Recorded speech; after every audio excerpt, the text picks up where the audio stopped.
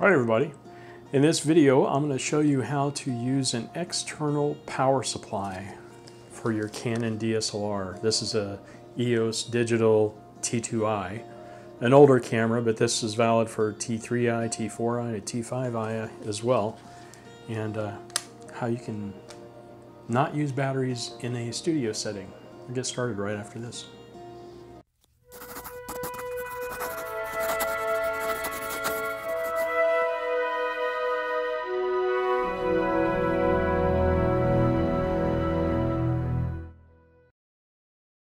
Yeah, so I have here a T2i that I've had quite a long time.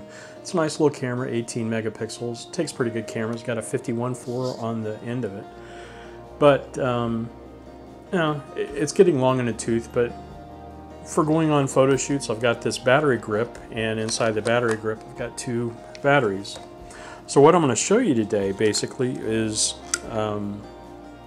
something to get rid of these inside a studio so you can keep these charged up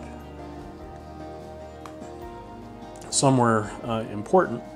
And I have this, I bought this at Amazon for, it was under $20. And I'll have the link in the description on, and an Amazon link if you wish to buy one, but found it one of the best buys. I also have one of these for a Nikon, but I'll demonstrate in a second video. But I wanted to demonstrate this for a Canon. And really all it is, I mean, you just put your power supply in there like that. Okay, so we have that hooked up to power. Let me straighten out the cord. Okay, and we'll just plug that into power source. All right, then we have the little contraption here, which is just a DC or power adapter, really. I don't know if you'll notice, it's the same size and dimensions as the battery that's used in these cameras. And what we need to do really first on the side here is where you would stick the power adapter thing, so the power cord. So we put the power in there like that. And then, on this one at least, I'm going to show you what I do with my battery grip, because you only need one. Both the batteries are removed. We're just going to, all you really have to do is push it down into place. It snaps into place. We need a little place. It has a on the battery grip itself, there's a place for the cord, for actually this kind of contraption to work. I don't know if you can see this, but there's a little door, a little flap hinge here on the battery grip. You just push that in, or let's get it in place right, the right spot. We push it in, and we lock it. It's locked in place, and we should have power. And so if I turn this on, let's take the lens off. And we have power, and we have, if you can see that, we have power, and it's on night portrait. I don't know how it got there, but let's go to video.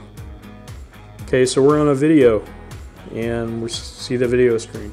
One thing I haven't done on this camera is I haven't installed any like magic lantern or anything. So just a default Canon screen, and I'm running off juice here. Here's my two batteries. I'm running off AC adapter. Down here, there's the battery indicator down here, and it shows battery with charge. So it doesn't give you a percentage charge, but it shows there's a charge on it. But I mean, we're running off the external power supply. Anyhow, I just wanted to show you that. That's less than $20, and you will never run out of a battery inside of a studio setup again, and that's pretty long. I mean, you can put that on a tripod, and you know, I haven't had any real problems or issues with it. So there you have it. That is the external power supply for a Canon EOS digital camera. This is a Canon T2i, but it will It's advertised to work the same on a T2i, a T4i, and a T5i. As long as you're using this one, I guess this is the LP-E8 Canon battery module, and if you're using that battery and this thing's under 20 bucks on the Amazon, get it in the description below, and works pretty well. I'm satisfied with it. I gave it a thumbs up. Until next time, see ya. Hasta luego.